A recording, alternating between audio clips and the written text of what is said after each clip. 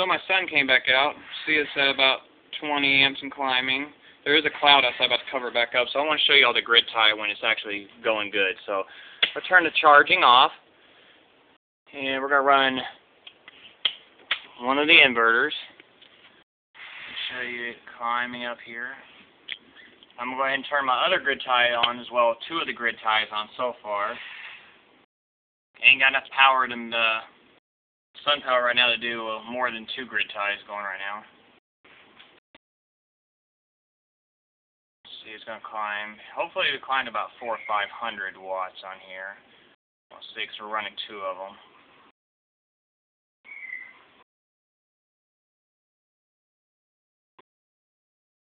Hopefully that cloud doesn't cover the sun while we're doing this. I'm just shy of 400. Let me grab a, let's turn a third one on, see if that makes a difference. Oh, there we go. So now we're running 3 grid ties. Of course, it's not outputting a bunch of it, but we're still climbing.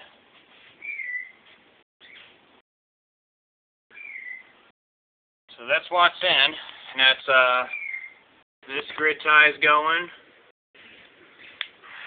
Well, this one's moving right here, and so is this one down here. So this one's there's only one picking up the slack of the other 2, which I'm going to take that one out and see if it makes a difference or not. See if my wattage goes up any from a couple watts. Oh, then we drop 2. Okay, well, obviously we need that third one because we peaked our inverters out. Alright, now I'm going to go ahead and shut down. Let's go ahead and shut. This is 24 volts. We're going to go ahead and we're going to shut this one off here again on the 12 volt side. Turn 12 volts back onto charging. And we were getting 22 amps almost.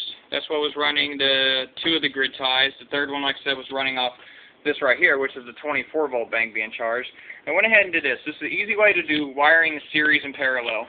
Well, at least series-wise. Go ahead and you take a breaker and put it between your positive and your negative wire here. And this right here, right now, is got, with it closed like this, it's got these connecting, so it runs them in series. So 2 batteries, 24 volts. Same thing on these 2 batteries, 24 volts. Now, you can go ahead and click this off right here. And what this is going to do is, now they're disconnected. Now you can run a 12 volt charger on here, and you cannot run the 12 volt charger on this wire unless you do a disconnect on this one as well, so like on the positive negative wire it goes this way. So I do not have mine that way. So if I was to put a charger on this battery right now, it would burn the wire up because it's going positive to negative over here. However though, if you actually put a third breaker, one on this wire going between them, then you can separate your bank even further. But here's, like I said, I got that like that. That way they go ahead and these 2 are ran in parallel together, these battery banks. So I have 4 24 volts.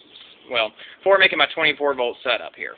Two 24 volt banks ran together, and then they run through this wire right here, and this wire is going into a fuse as an extra safety precaution. And on the actual household box here, I ran this leg right here is 24 volts all the way up. Then I ran over here, and one of these ground straps is for 24 volts also, one of these ground legs. So only one of these legs has only 24 volt items on it. Over here, I have the same thing. These are all 12 volts all the way across here, and they're being fed right in here. This is all my 12 volt stuff feeding right into there. And they also got their own ground strapping. Here's the 24 volt ground strap, and here's my 12 volt strap for the grounds. I guess technically you could tie them all together in one big bar, but I want to separate them for peace of mind. So that's how that's done right there. You know, so that gives you a little more. Like I said, I got to clean all this up. But at least it shows you how everything functions. Like I said, you know, there's this. Now, mind you, this is a DC amp clamp. A lot of people make the mistake of using an AC clamp. This is the Mac Tool ones. I got one off eBay. I think it was a model UT-203 from China. I paid $23 for the unit and like $10 for shipping, shipped to the door from China. It took 2 weeks to get to me, and it's just as good as this one, within 0.1 accuracy as this. So if anybody wants to read DC amps and do it the easy way, you definitely want to do this. Like I said, the other one I have is a UT-203. You just make sure when you look the listing on eBay that it actually shows that it's a DC amp clamp. It shows the amperage up to, I think it was like 400 or 600 amps DC. An AC clamp will not read these, so make sure you do that. And now you can also see that my capacitor now is showing 14.2 because my TV is currently not on and there's no load on my system right now because I have everything off and everything because I've been outside anyhow, showing y'all everything else. And in my charge controller showing 13.8 over there. So, but that gives you an idea. We are charging at 22 amps almost. Well, now we're down 21 amps, but close enough. And if you actually want to look at my 24 volts, I think I'm getting an amp because I have the panels up there are over an amp each, but when you run them at 24 volt, your amperage cuts in half. Your voltage is higher, but you're cut in half. Actually, we're doing 1.5 amps. So if I was at 12 volts, instead, we'd be at about 3 amps. So and that's what's charging these batteries, and what I do is whenever I'm running a big appliance or decide just to go ahead and drain the batteries, I just go ahead and turn on the grid tie and it starts pulling the juice from there. Otherwise, it's getting charged at, a few amps. So this clamp definitely makes it very easy on you. Very easy. So, I mean, all you got to do is make sure any amp clamp you're reading has the line with the dots. Let's see if I can get a picture of it right here. You don't want the squiggly line. You want a line with 3 dots underneath it. That's going to indicate to you that the DC amp clamp, not AC. The line right below that one, the white A right there, is an AC. You don't need to read AC amps in this. You need to read DC amps only. Alright, for example, I will go ahead and let's show you this. Let's go ahead and turn our 24 battery bank back on. And we're going to read the wires here. Because obviously we got an amp charging. And we're going to watch this change. I'm going to pull amperage off it to run a grid tie.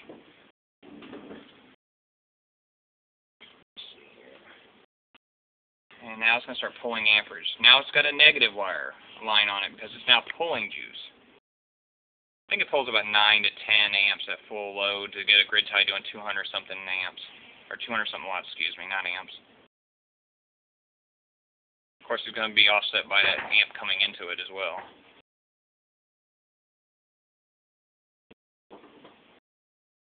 There you go. 9.7, 9.99. Now 10. And our watts are at 211 right now. 210 at 10.9. Climb it a little bit more. Of course, we do have, like I said, it's going the other way, so technically probably an amp and a half higher because, like I said, we do have the solar coming into this. So now I'm turning it back off. Now you're seeing that that's positive, so I got 1 amp coming in right now because it looks like the clouds are coming over again. But if you have any questions, give me a holler on here, and we can go from there. Later.